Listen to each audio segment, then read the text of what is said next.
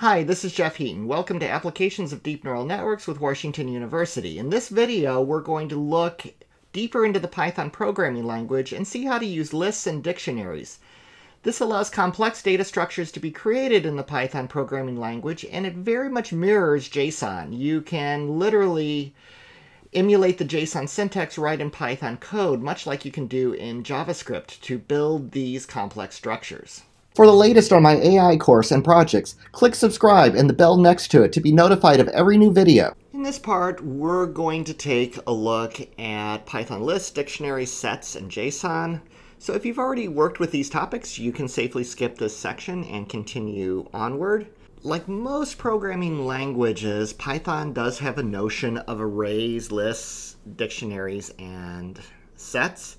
What's neat about the way that Python does this, which is pretty similar to the way that JavaScript does this, is the code that makes up these lists is often valid JSON inside of Python.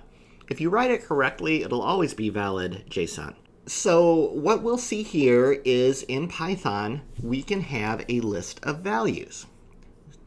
This is an array. This is a predefined array. We have strings in here, single quote, and we can print these out. When you print out a list in Python, it usually looks like this. You'll have a open brace, close brace, and then whatever is inside of it there. Some lists, if you're using NumPy lists, which we get into later, that will look a little more complex down there, but it'll still be basically the same thing. You have a number of values in there. In a lot of programming languages, arrays are of a fixed size. In Python, they're not. You can add to them. So c.append e is going to put something else into the list after the list was created. So that's kind of handy. You can iterate over a list. This is a for each, like they have in many programming languages. So this is going to loop over every value that is an S and print them out. So there you have the values that were in that collection or list. Another thing that Python has that is kind of handy is it will let you keep track of what value you're at in the list. If you wanted to keep track of the index, you'd have to do something like this. Index equals 0, print. You'd print out the S that you have, and then maybe the index that it's at. And then you'd have to remember to increment that each time. And now you could keep track of where you were in the list. Otherwise, you have no notion of where you're at in the list. Each of these iterations of the list is exactly the same in terms of knowing actually where you're at. So we'll leave that like it is there. But here, we can use something called enumeration. That keeps you from having to have that other value. So now we're looping over I, C. I is going to be your index, and C is going to be the value at that particular index. So now you know where you're at in this. This would be useful because maybe you would want to modify the collection at that particular value and change it to something else. We're not going to do that, but that is where this might be useful. Or if just you wanted to print numbers to go along with these. Now, everything in Python is zero-based. Lists and indexes start at 0.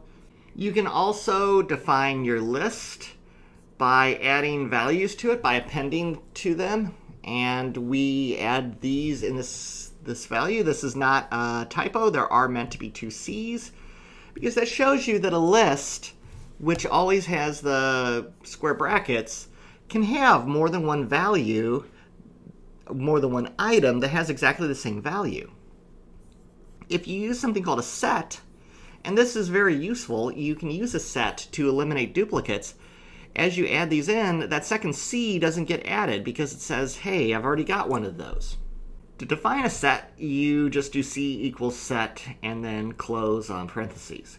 Now you'll notice it does have the curly braces when it prints out, so it's somewhat like a dictionary. Now lists can have values added and removed. So here we have A, B, C. We insert A0. Now notice we're inserting it at location 0, so it goes at the beginning. Then we print it. We see that it popped into the beginning. Then we're going to remove from C the value of B. So the collection is C.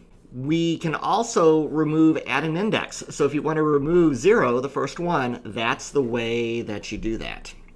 So this is how you can very dynamically add and remove values to arrays as you go. It's not like some programming languages where you define a fixed length for the array and that's it. Now, this is kind of the neat part of this. You can define dictionaries and hash tables and create fairly complicated structures. So here I am creating this is basically name value pairs. And this is essentially dictionaries and hash tables by themselves. Dictionaries, maps, hash tables, those names all mean very similar things and are essentially interchangeable for the most part. Here I am creating a dictionary. Now, a dictionary, a book, you look up a word and you find a definition. This is pretty much what it does here. So name is Jeff, address is 123 Main.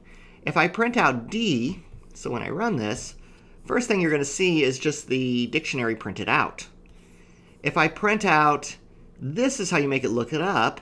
If I print out name and square braces, it'll find Jeff and print out Jeff. This is how you check to see if something is in the dictionary or not. Now, if you try to access something that's not in the dictionary, like if I tried to print out name 2, it's going to give an error. So you want to check for that. So if name is in D, name is defined, which it is, age is not defined. So be aware of that as you use dictionaries. This is a very common feature of Python that we will definitely use throughout this course. You can also access the individual keys and values in this.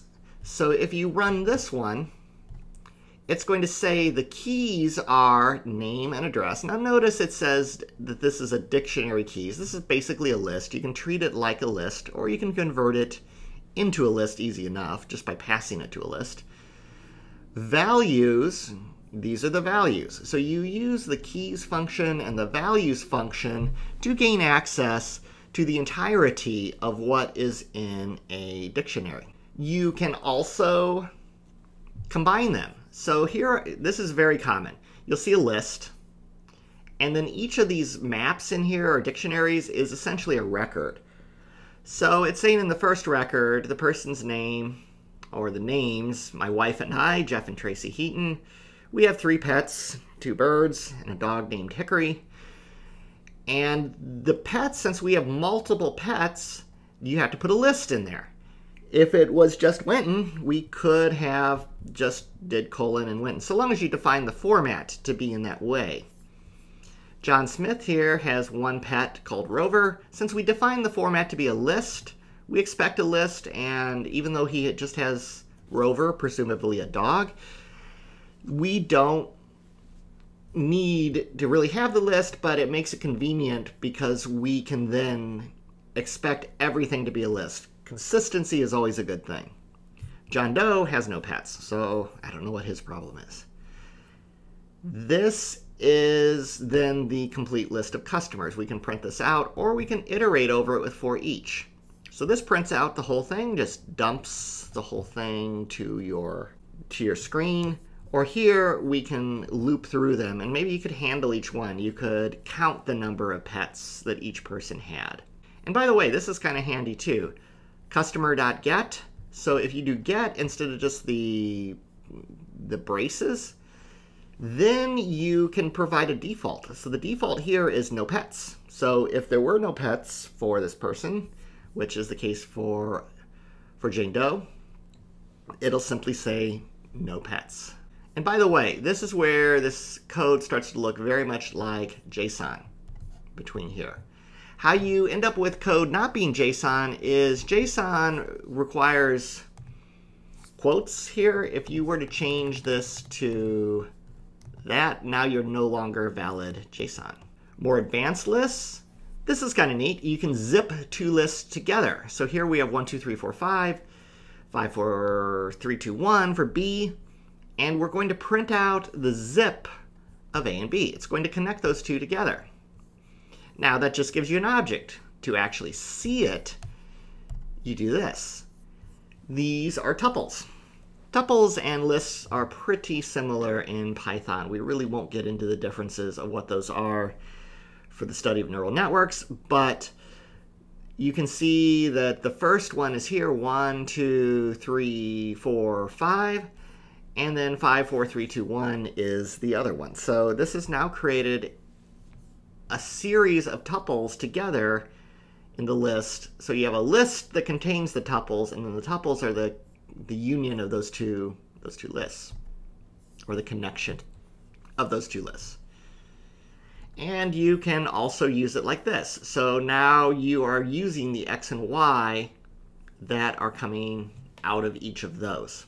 We already saw the enumeration, but that's basically just so you can track which one is at each value. So you know that 1 is at location 0, and so on. This can be useful to do things like that, where you want to print out what each index holds. This is a comprehension in Python. We'll use those some. Basically what this is doing is it builds up a list on the fly for you. So this is saying for all the x's in 10, add whatever you put here. If you just put x here, it would just duplicate the list. But since it's 10, this creates a second list where every value is multiplied by 10. This is a very handy way to build up lists on the fly. You can also build up a dictionary on the fly. I use this a lot when I'm dealing with CSV files. So when you deal with CSV files, you'll get a list of their headers. So you might have column 0, column 1, column 2, and column 3. You might want a lookup table so that you could look up the text of col 2. Now this could be something like address or whatever. You could pass that string in, and then if it ever changes position, it'll move to the right index. You create this lookup value, and the lookup dictionary says that column 0 is 0, column 1 is 1, column 2 is 2. Now if you add something into here, like I don't know, just that, then now it's going to track those. So column 3 got shoved over, so it's still 4. This is how you make your code not break when you have changes made to your code. So this is very handy because now you can look up the index of that column and find out that it is in fact 2. Thank you for watching this video. In the next video, we're going to look at how to make use of files, both image and text, as you import data for your deep neural networks. This content changes often, so subscribe to the channel to stay up to date on this course and other topics in artificial intelligence.